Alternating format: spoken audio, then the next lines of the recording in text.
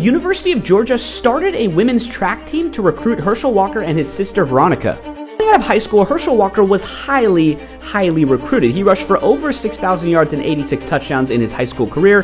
3,000 of those were just in his senior year alone. With that said, Walker had a ton of offers from schools to play football: Clemson, Tennessee, University of Georgia, just to name a few. When University of Georgia assistant coach Mike Cabin found out that Clemson and Tennessee offered Herschel Walker's track star sister Veronica a scholarship to run there, he said, "Oh, we have a problem." And that's because they didn't even have a women's track and field team. Oh, the Georgia Lady Bulldogs track and field team was founded in 1980, which Veronica Walker was a part of, and the rest is history.